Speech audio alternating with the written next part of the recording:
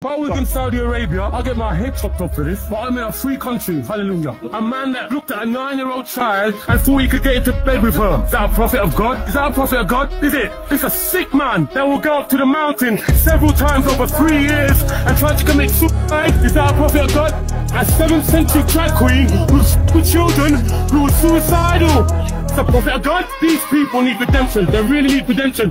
And they're coming to me telling me I shouldn't talk about this, but I'm here to tell you today, you lot, turn away from this evil man that the devil sent to tell you that Jesus didn't die for you. He died for you. Look at all the historical evidence, all the hostile evidence, all the agnostic evidence, all the Jewish evidence, all the Roman evidence. All scholars agree that a man called Jesus Christ was crucified under the Roman rule of Pontius Pilate until this stupid 7th century drag queen come along who was attacked in a cave by an angel of darkness and said that Jesus never died. Wake up, Muslim. Take heed. There'll be no excuse. And Jesus called a little child unto him, and set him in the midst of them, and said, Verily I say unto you, except ye be converted, and become as little children, ye shall not enter into the kingdom of heaven. Whosoever therefore shall humble himself as this little child, the same is greatest in the kingdom of heaven.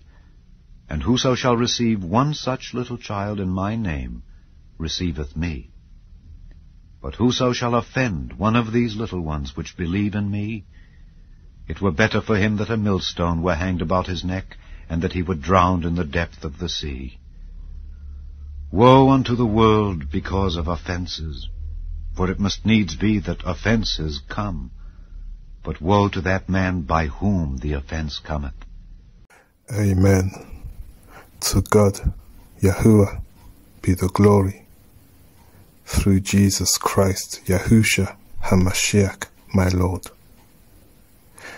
Amen.